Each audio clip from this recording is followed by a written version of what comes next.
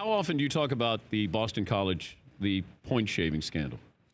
It just didn't happen. It was real. I was a freshman at Boston College when it went down.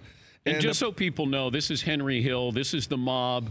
Late 70s, I believe. Yeah, 1978. Okay. Yeah. And so you're a student. I'm a student at Boston College. I'm a manager, and I'm witness to kind of what's going on. And you never would have dreamed what was going on. Guys just had a bad night. Rick Kuhn was the guy that was the kind of the kingpin, but he wasn't a good enough player to be able to affect the outcome of the game. So as the story goes, he got Jim Sweeney to jump in and try to help him, and Jim was the point guard.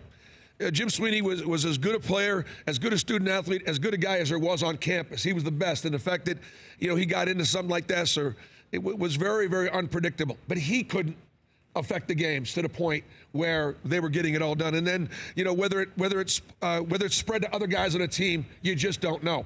But there were times you were like, you couldn't believe how they were playing. So when you look back at it, you went, yeah, something wasn't right. Do you remember the day you found out that they were fixing games? I don't, but I was floored. I had no idea, absolutely no idea. It would have made no sense until you look back and you went, that game, he didn't even shoot the ball that game. But you have this, now that the movie Goodfellas, those are the characters that are involved, the real life characters are involved in this point shaving scandal. Like, this is real. Are you surprised it hasn't happened more often? Because of cases like that, we do as good a job as we possibly can of getting to the kids and making sure they understand you're going to be victims. And there's a lot of talk right now about the kids are being exploited and they are victims. And it's a great way to obviously lose your eligibility. But in real life, those kids were threatened. They were threatened if they didn't go.